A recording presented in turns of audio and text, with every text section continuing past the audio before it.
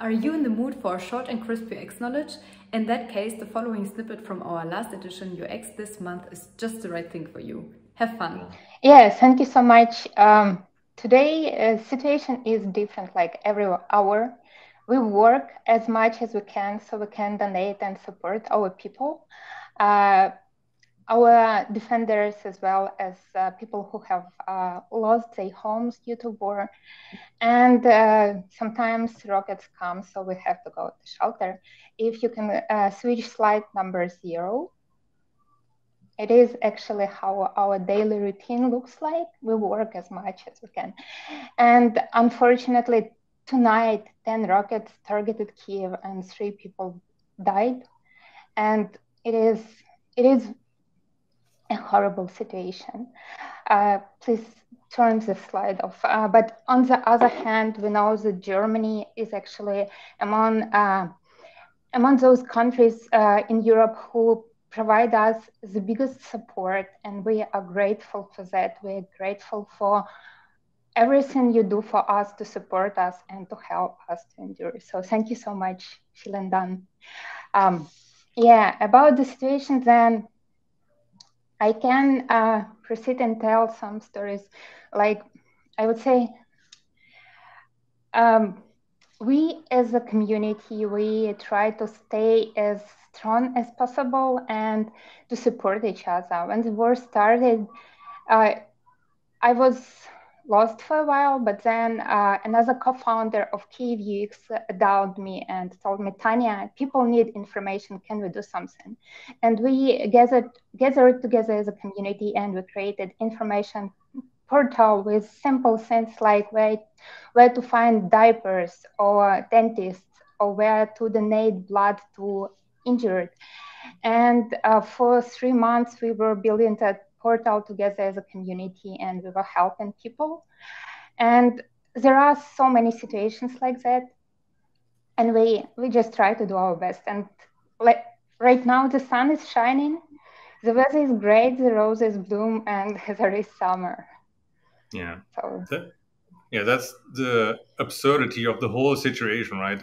So obviously our theme is summer's theme. The summer is starting. The weather, as you mentioned, is nice outside. As we talked in German, we talked about the introduction. You have to think about topics at work about how to delight users, how to make things a positive experience, and no doubt that this is very hard to do under these circumstances. So I think, it's really admirable how strong everyone is, and seeing this. And that's exactly why I want to learn more about the situation. So how's your community doing in the sense of, are you still meeting, or how's the community doing? Yeah, I would say that actually when time is hard, communities get stronger, and actually due to community, many people have this kind of saving rope. Could you please turn on the slide number 2? Slide, yeah, this one. So it is one of many meetups that we do in Kyiv.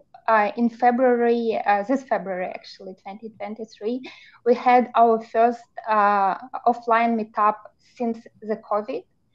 And we had great topics, we had great conversations. We've got a lot of feedback that it is actually what people need in the community. They need to see each other. They need to share the experience. It is crucial right now. And during that meetup, there were 2 pictures. So the one that shows our awesome presentations and drinks and friendly chat. And then during the meetup, there was air raid siren. So we needed to go to underground parking lot to wait till it's over.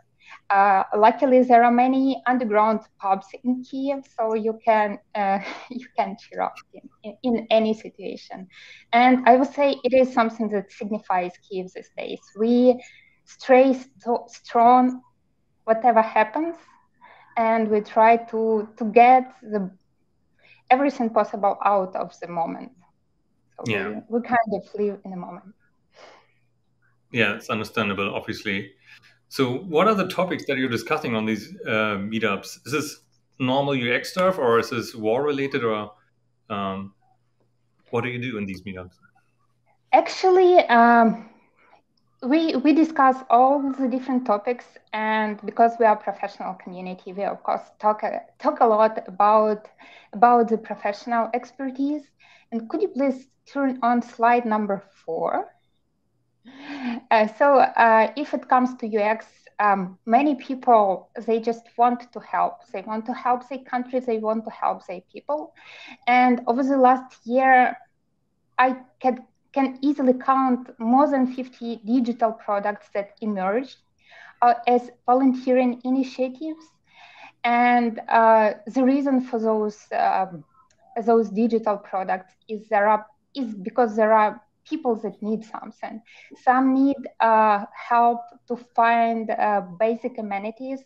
Others need help to collect money and to send donations to buy some ammo. Others need help in sending their supplies from abroad to Ukraine. So there are so many different digital products, and all of those products, they have 3 things in common. First one is usefulness. There is just no time to spare it for something that is not of a critical need right now, just the harsh reality.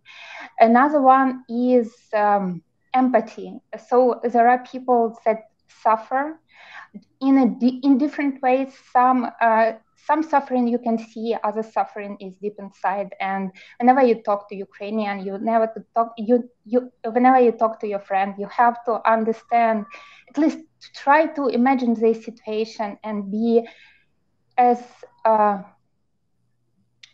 understanding as I have forgot the word, but like you have to feel what they feel, or at least imagine, and you have to be sensible for many topics. So empathy is extremely important, and also there are many projects that emerge around actually building this empathy and about helping other people psychologically. And another topic that becomes more and more required now is accessibility. Because of stress, many people, because of stress and physical injuries, many people are not as apt as they used to be, even young people, because of blood pressure, because of constant stress and staying at night without electricity. The eyesight, even of young people, is not as great. So accessibility has become even more important. And then again, there are people that have lived through occupation, and they are coming back, and we have to help them to reintegrate. And when we talk about accessibility, it's not only about how bright your pixels are, but actually how empathic your copy is. So there are so many different ways. And yeah, these 3 topics, I would say, will sum it up. So I assume that you do projects obviously differently now than in comparison before the war, and websites, as you mentioned, the copy has changed. Yeah. Then, yeah. And have the products you're working on changed as well? You already touched on this? Right now, I am personally work on one commercial project that I used to work before the war, and I have great team that helps me, and their work didn't change that much, but also me, like many other designers in our field, currently I work on several also volunteering initiatives, and for those initiatives, yeah, the work has changed. Actually, time to release has increased significantly. We have to be super fast to have something happen. Yeah, and on the other hand, we try to understand those people we work with even more. So we actually communicate to people more. Yeah. And despite all this tough daily, day-by-day work, you still manage to do UX projects in your community. So you have a user research book, as far as I know. Yeah, that's right. Actually, I have it This was here. created by the community, right? Yeah, it is. It is a book written by the community. We've got 10 authors from Ukraine writing about user research.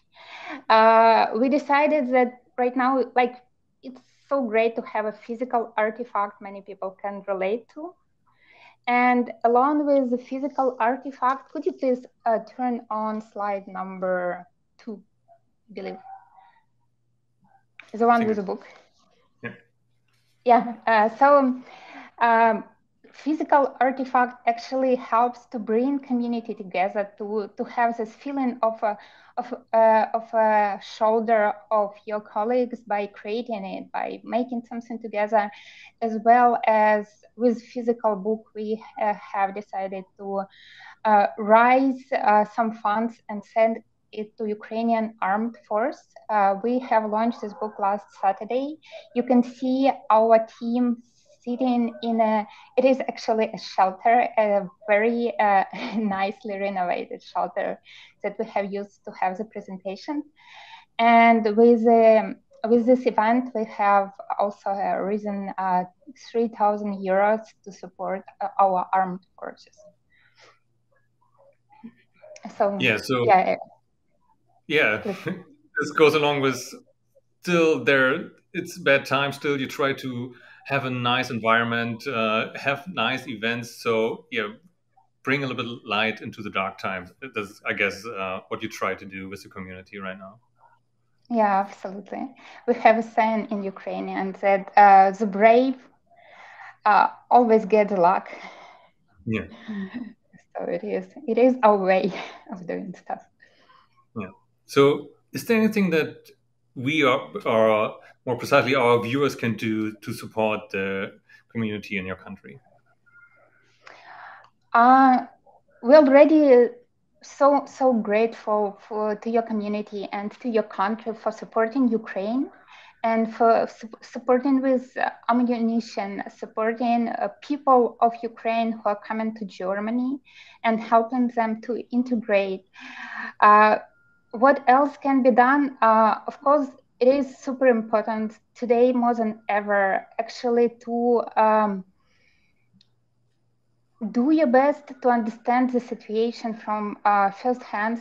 Like if you know someone from Ukraine, talk to Ukrainians, follow Ukrainians channels and news, to have to form your own understanding of the situation. Remember, I believe it was a year or two ago, a Social Dilemma movie on Netflix. They already told a lot how social media can create a bubble. And we have to be persistent in actually breaking down those illusions that are created for us online and to have our own opinion. It is super important, especially today when the Russian propaganda, it is actually active in so many different ways. Sometimes even for us, it's difficult to understand that it is propaganda before we do the analysis. So I would say be strong, be aware, talk to your government, if possible, send donations to Ukraine, support Ukrainians in your country, and we shall prevail. Glory to Ukraine. Yeah,